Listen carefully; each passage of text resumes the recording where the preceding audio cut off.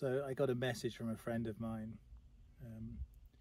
He'd had a message from me, he thought, on Instagram, which said, hey, you know, if you thought about investing in this cryptocurrency.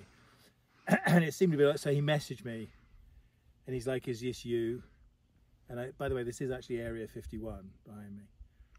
And I said, no, of course not. You know, I would never give financial advice on anything. And if you were thinking of accepting it, by the way, you should be locked up for your own protection.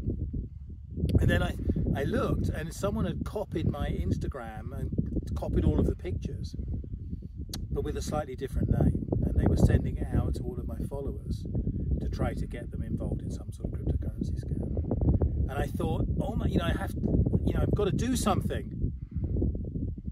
And I thought, no, I haven't, because now I'm somebody. Now I am actually an influencer. Like, I am worth counterfeiting. I mean, I got to tell you, it feels good.